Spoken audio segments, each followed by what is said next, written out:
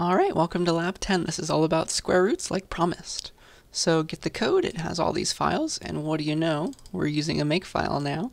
Let's get started. So what you're going to be working on for the most part is square root.cpp.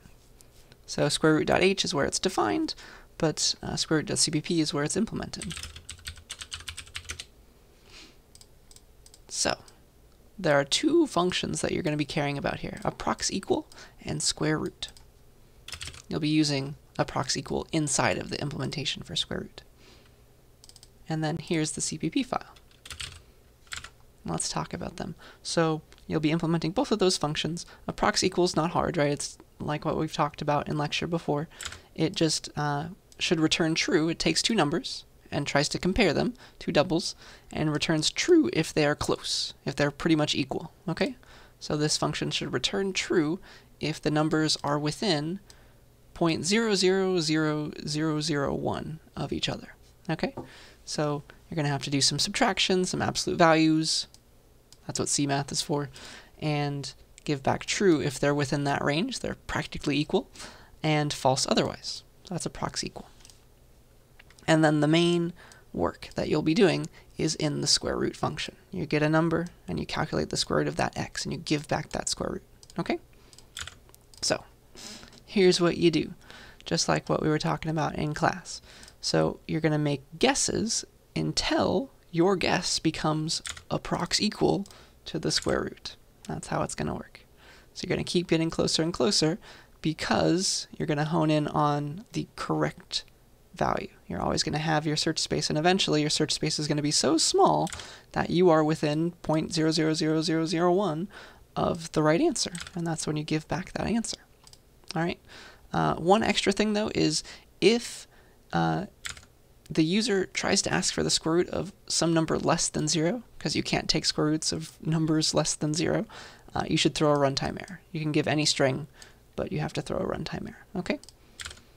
You can put any string inside of that runtime error, but you have to throw one. Otherwise, calculate that double and give it back. Okay?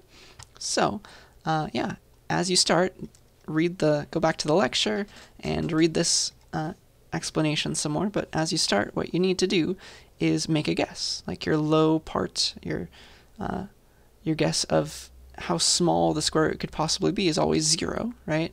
Your search space should have a lower limit of 0 and an upper limit of max of 1 in x, okay? So for example, if you're trying to calculate the square root of 5, you know it's always going to be between 0 and 5. So that's your upper limit and lower limit. And then you can search and eventually find the correct square root of 5, okay? So keep that in mind. That's how you want to start. And then repeatedly, you're going to calculate the midpoint in between your low and high range. And you'll see if that was a good enough guess for the square root. Okay, eventually it will become the proper square root with enough changing of the high and low limits. All right, so yeah, read all this, and here is probably the most helpful thing I can give you. Let me show you how your algorithm should work as, let's pretend you're given x being 9, and you want to calculate the square root of 9 using this algorithm. So here's what you do. You start your lower limit at 0, your upper limit at 9, your high and low, because you know that the square root of 9 is somewhere between 0 and 9, and you calculate the midpoint of that. Okay, that's 4.5.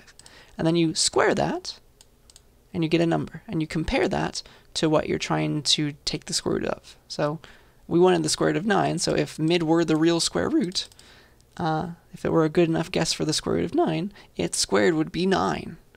But no, this one's way too big, so we better guess lower. That means our upper limit was too big. So we'll make that mid, because the right answer, now we know, the square root of 9, wherever it is, it's between 0 and 4.5.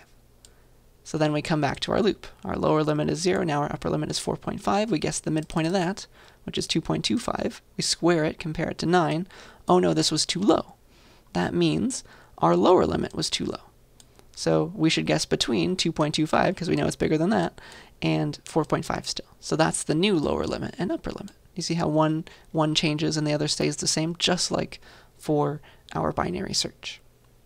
Okay, so you keep on trying, and you keep on having the space between where you think that square root is. Iteration 4, iteration 5, you keep on calculating the midpoint, squaring it, seeing how close you are, and look how we're getting, like we're shooting a little bit above and a little bit below 9. We're getting closer though, getting closer to 9, and that means the mid itself was being close to the square root of 9.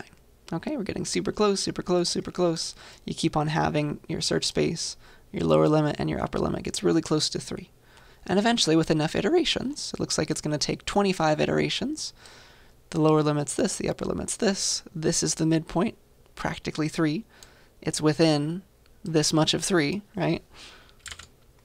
And it ends up being within that much of 9. That's the whole point. So this mid squared is approximately equal to the original value of 9, and so we'll give back the mid as our answer for the square root of 9. It's pretty much 3.